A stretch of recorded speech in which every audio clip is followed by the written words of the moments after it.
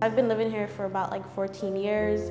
I don't really have the best relationship with my doctors as far as speaking about like natural remedies. I think they kind of stray away from that.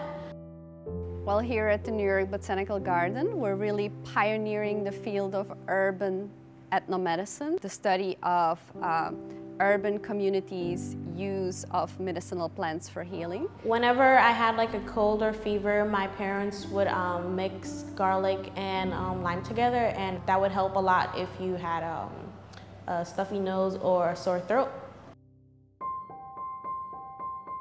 One of the questions that we ask our communities is, what are the health problems that your community is struggling with? Being able to communicate with them on their level, being able to discuss with them medical terms and terms that they're more familiar with, helps to form that bond and trust.